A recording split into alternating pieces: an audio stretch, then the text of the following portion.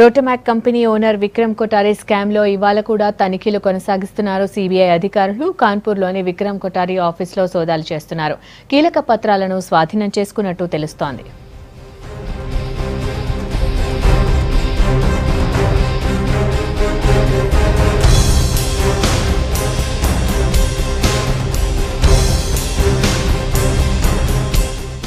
మరోవైపు రోటోమాక్ స్కామ్ 800 కోట్లు కాదని బ్యాంకులకు దాదాపు 3695 కోట్ల ఎగ్గొట్టాడని తేలింది.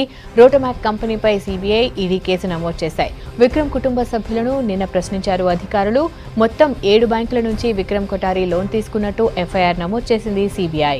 బ్యాంక్ ఆఫ్ ఇండియా నుండి 754 కోట్లు, బ్యాంక్ ఆఫ్ బరోడా 456 కోట్లు, ఇండియన్ ఓవర్సీస్ బ్యాంక్ 771 కోట్లు, యూనియన్ బ్యాంక్ ఆఫ్ ఇండియా 458 కోట్లు, అలహాబాద్ బ్యాంక్ 330 కోట్లు, బ్యాంక్ ఆఫ్ మహారాష్ట్ర 49 కోట్లు, ఓరియంటల్ బ్యాంక్ ఆఫ్ కామర్స్ నుండి 97 కోట్లు రుణంగా తీసుకున్నట్టు CBI గుర్తించింది.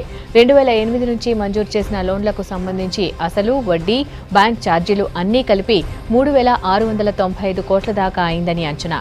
ఏడాది కాలంగా వడ్డీ, అసలు, ఛార్జీలు ఏవీ చెల్లించకపోవడం, కాన్పూర్లోని ఓ ఆఫీసును వారం 10 రోజులుగా పూర్తిగా మూసేయడంతో డౌట్ వచ్చిన బ్యాంకర్లు కంప్లైంట్ చేశారు. దాంతో మోసం వెలుగు చూసింది.